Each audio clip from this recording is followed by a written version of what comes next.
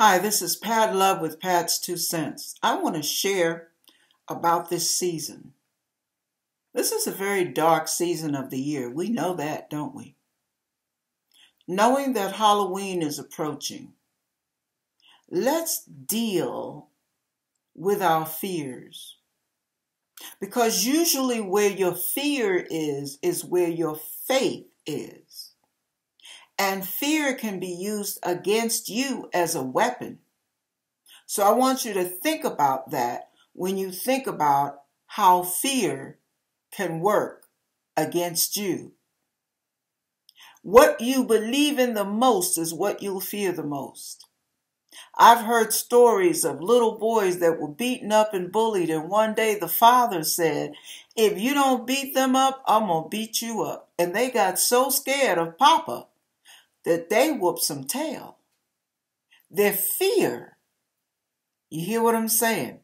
Their fear of one thing led them to another. However, if Father threatens to beat them up, but their fear is strongest for their bullies, they're more intimidated by the bullies than they are of the Father, the bullies will tear them up. And I say that to you.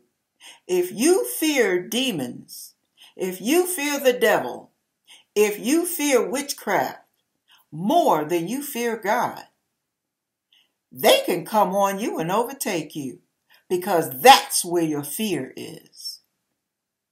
Think about that. But if your fear is of God, not feeling threatened by God, but realizing His awesome power, do you understand what I'm saying? Knowing His authority is above and beyond all else, then nothing else can scare you as much as God.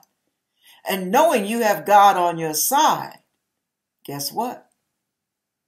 Your faith is in the right place.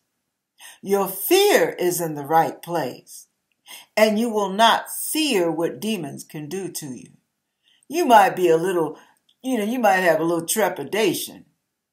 But your fear and awesome worship of God and recognition of His power and authority will make you act in faith based on your fear of God rather than you're being intimidated by the enemy.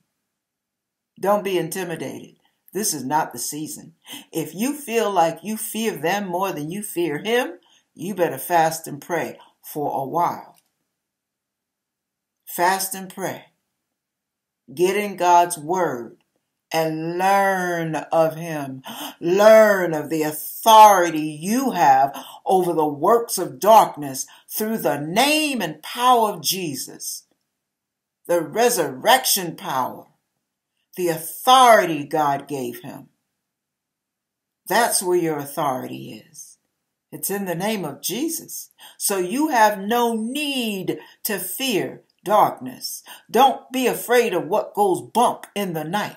Don't be afraid of things that attack you at night. Oh, they may attack, but they can't prosper. Not if your faith is in the right place. Now, if you lay there and just let them, that's one thing. I can't say anything about that. I won't even deal with it because I don't want to be passing judgment. But I do say this. If your faith is in the right one, you can get rid of them every single time. They will turn tail with their tail tucked between their legs, and they will scatter because the Bible says the devils believe and tremble. So if they're trembling, what does that say to you? It says that God is the one with the power, not them. I hope that encourages you to know where your faith should lie and your fear and reverence as well.